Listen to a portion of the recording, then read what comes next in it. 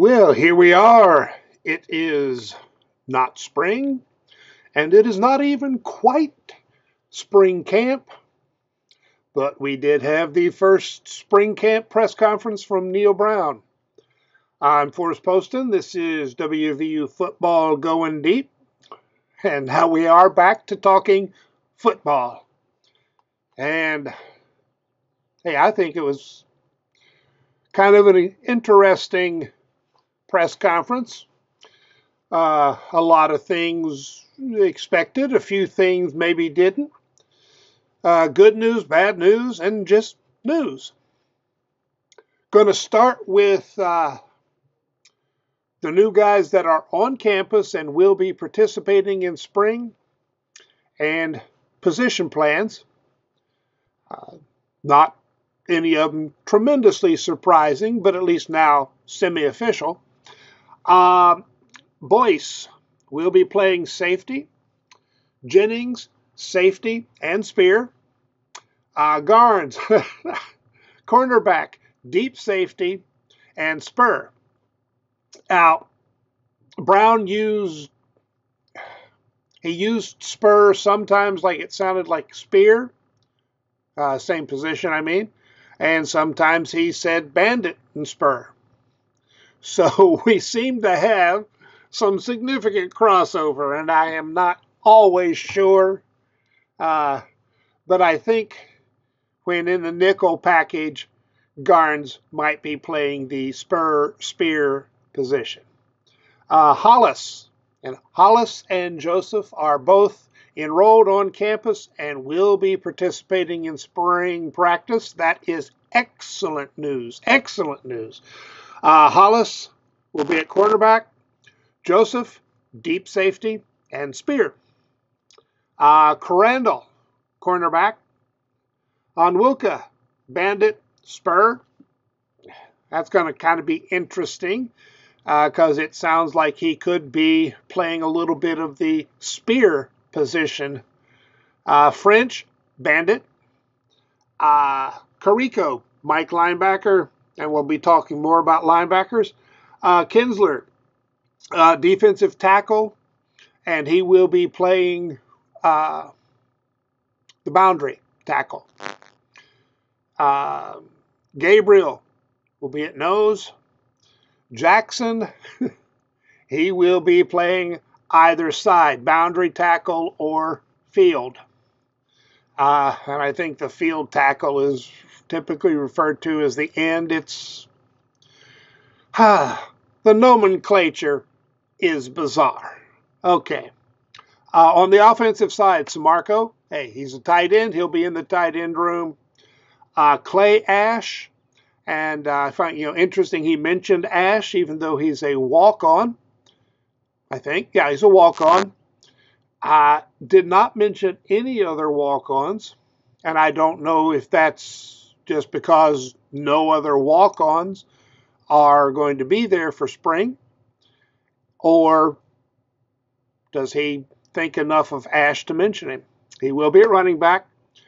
Bray will be at every receiver position, I assume with the exception of tight end, but he will be mostly out wide as you would expect. Bosley at tackle, which again is pretty much what we expected, although things could change. Injury updates. There is good news. There is bad news. The good news, Miller, Lathan, and Trotter will all be ready to go in spring. Full speed. He did not mention any limitations, and of course this is the first confirmation we've had that Miller will be back. He's still been listed on the roster, but it is nice to hear it spoken. On the not-so-good side, Biggs will be limited, and I think severely limited, but getting a little more as they go. Rimac will be out for the whole spring. Taylor will be limited, which means doing not much more than running at first and later doing more, but not in pads, no contact. He had, I think, shoulder surgery. Donaldson is still limited by his surgery. Asani Redwood had surgery fairly recently that we had not heard about, and he will be out until summer. And of course, he had recovered from one injury and was really just coming on in the bowl game. So got to get him back. Fisher had some surgery just before the bowl game, and he is still out. And Jairo Favaris will still be out for spring. So we do have a lot of guys who are going to be missing in spring. But we got guys back. Things do look good overall. I mean, we're not missing anybody who is in serious need of work. Yeah. Well, Taylor can be working. I guess, Fabianich said Taylor needs to work on getting in and out of his routes, and I guess, he will be able to do some of that, just not live practice. Now, let's see. Some general notes here, and these are not especially well organized. They will be moving guys around a lot, which is fairly common. Now, one of the big differences this year, we got guys back who are experienced. We've got depth. So moving guys around is just kind of extending what they can do. Now, there is going to be some of this figuring out who works best where. Especially with Biggs and Remack both out, that leaves left guard really kind of in limbo for spring. I think Weidman would be first up. Biggs would have been in the mix there. So who will be working at left guard along with Weidman will be interesting to see. The extent that they are moving guys around, Milam will be getting work at guard and center, which I guess to some degree answers some question about who will be getting extra work at guard. But I expect we'll still be seeing some of the, one or two of the younger guys there. And he did, kind of slipped it through that some of this for Milam is to give him better preparation for his future. So I guess giving him some work at things so the NFL can see that he can do more than tackle if need be, although I would think his future is at left tackle. They challenged the guys over the offseason and made offseason harder than ever, which I think goes along with having guys who've been there a while. So upping the challenge, saying, okay, you think you're good, you got to get better. We had a good season. We need a better season. Burks will be playing more at Spear. He did a little bit in the bowl game, but says he turns out to be a natural blitzer. Now, I think Floyd showed himself to be a natural blitzer, but of course, Floyd had some other limitations. So it will be interesting to see how this plays out. But sounds like we're going to see a lot going on at the Spear, Nickel, Spur, whatever it is. The people have kind of talked a bit about hiring an outside linebacker coach to replace a cornerbacks coach or safeties, but particularly wanted to free up Jordan to move around to all the rooms, help him, build more relationships with the overall defense, and also put the safeties and corners all in one room so they're hearing, as he said it, the same language. Improve communication. Now, I don't know if that means there was a problem with coaches not saying the same thing in the same way, which would make it harder for corners and safeties to communicate, or if this was just improving something that wasn't bad but could stand to be improved. I like the idea. And of course, for several years, we've been working at getting guys who can move between corner and safety. So it makes sense to have one big room, one big family, hopefully happy family. So the bowl game has clearly helped recruiting in the Carolinas. And Cabral will be recruiting that area, which is the area he's worked in already, so he's got the contacts. So we should be upping our game there.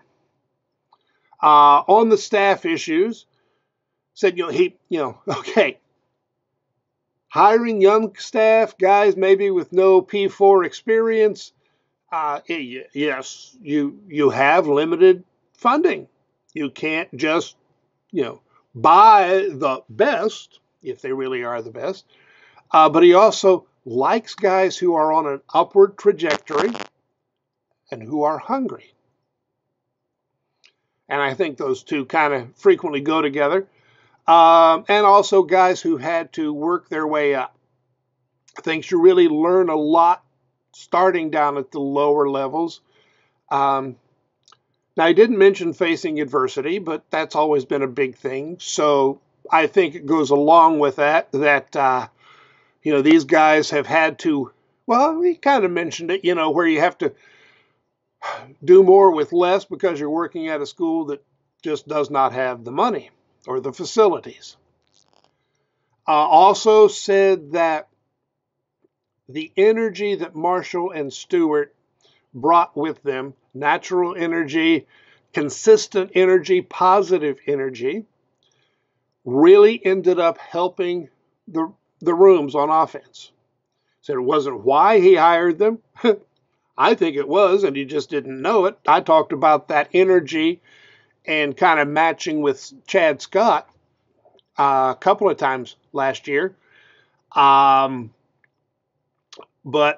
he said, especially now, when they moved practices to mornings, and this is, first thing the guys get, and you've got guys like Marshall and Stewart who have that positive energy in the morning, or some of us don't necessarily like energy in the morning, pre-caffeine, whatever. But he did specifically want to do the same thing for the defense, since he figured out that it helped the offense, and that was factored in with hiring Cabral.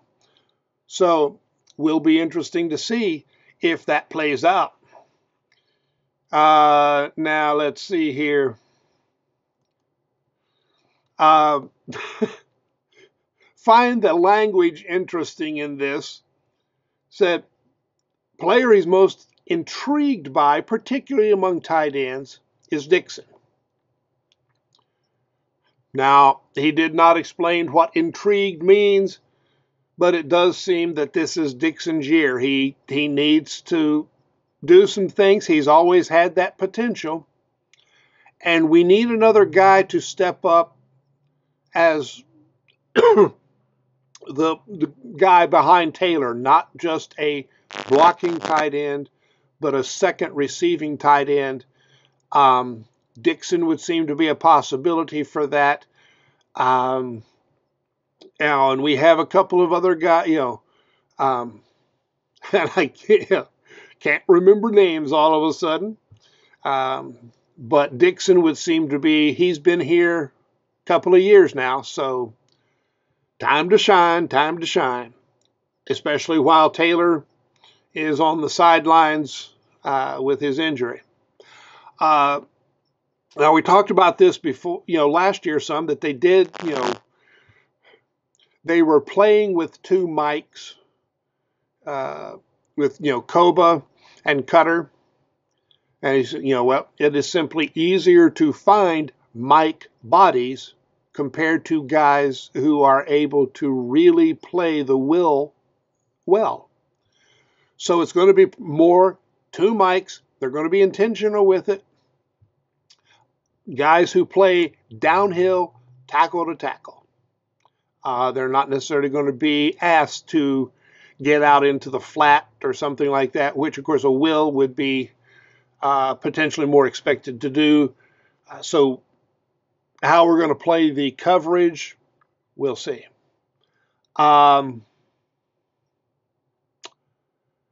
Options at spear. And this, not all of them. Collins, and he said Collins had his best winter so far. So, hey, a lot of us have wanted to see Collins step up. After his freshman year, we thought sky was the limit. Haven't even really got up on a good hill yet. So, Jennings, Wilcox, and that's one I don't think I've seen anybody mention, but Avery Wilcox was on the list. Burks, and on passing downs, a cornerback. And hey, these days, cornerback, there's a lot of names on that list. So, again, the spear, spur, whatever, nickel is going to be an interesting position, not just for spring, but I think it's going to be fun to watch what they do in the games. And I think offenses are going to get confused this year. Talking about Garrett Green, said, first of all, it's all about accuracy. And we know that short, intermediate passes has to get better. Touch is part of that. And of course, yeah, if we want to see more receiving out of the backfield, touch has to get better. But he's been working on changing footwork and arm angles. They knew last year that this needed to be done, but you can't work on those things during the season because when you start changing them, things get out of whack for a while. And he said it is going to be up and down. But started this in January. We get to work on it up until August. So time to go up and down and then settle on up. We hope and expect. Nico Marchio said he's going to be getting a lot of first-team reps. And of course, Green is the starter. We do not have a competition going into camp. Green is the starter. But Markill is expected to play. And, we will, Brown has already said, hey, somewhere in this season, we are going to need Markill to step up for one reason or another and win a game or two. But, he said Markill is more comfortable, more confident, which is allowing him to play more freely. And, of course, that's what you got to do, so that, the primary things working on, and this really hasn't changed, pre-snap identification and post-snap decision-making. But once you get that comfort level, you are able to do those things faster. And even though you're doing them faster, you can do them without being hurried. And I think we saw that with Markiol. There were times when he was kind of out of sync. So sounds like he's moved past that. And that could be a very, very good thing. Let's see. A few other things to mention that I did not make cards for. Let's see here. Bosley has improved his body significantly since they were looking at him in his junior year in high school, back when he was a preferred walk-on offer, not a scholarship. That's why I went to Jacksonville State. But now he's worked there, ready, but still needs to get stronger, but will be in the mix at tackle. Let's see. So particularly excited about Corey McIntyre. He's got twitch, has worked very hard. He's going to be in the mix, going to help somewhere down the line. Still feels like they are one class away from where they really need to be on the defensive line as they try to switch to a slightly different defensive scheme. But that is not to say they aren't looking really good. Let's see. Well, I do think that covers the things that I made notes on during the press conference. Now, you did say you'll be seeing a lot of changes in the body composition and weights. Thinks that the players and staff did a particularly good job over the winter. And of course, they've really worked to improve the nutrition, the psychology, and the weight room. So, also have had changed some things. Said one reason for starting a week late, which means taking a week after spring break before starting practice. Last couple of years, they've had soft tissue injuries and suspect that it was from the timing of when they started practice.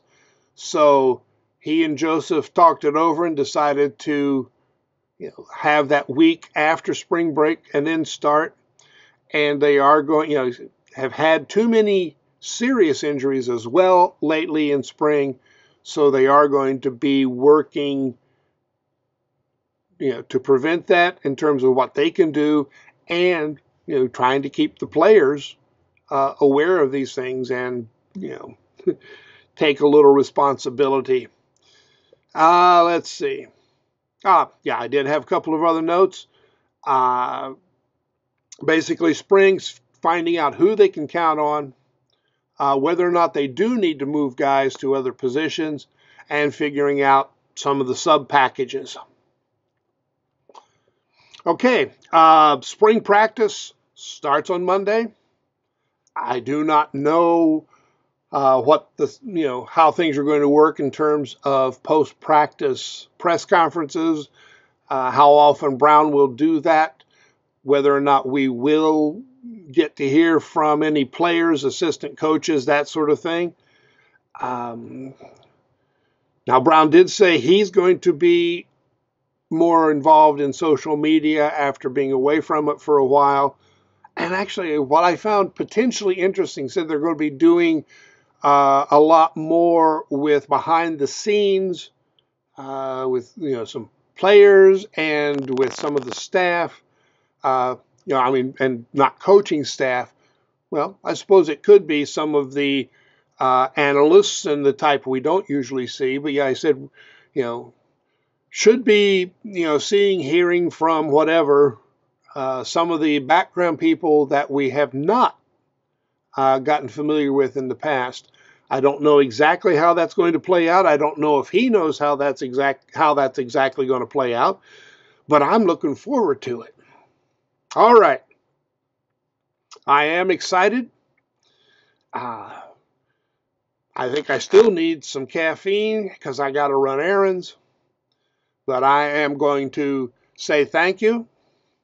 Please subscribe, make comments, click that thumbs up button, share and tell your friends, and let's keep this channel rolling, and I will see you later.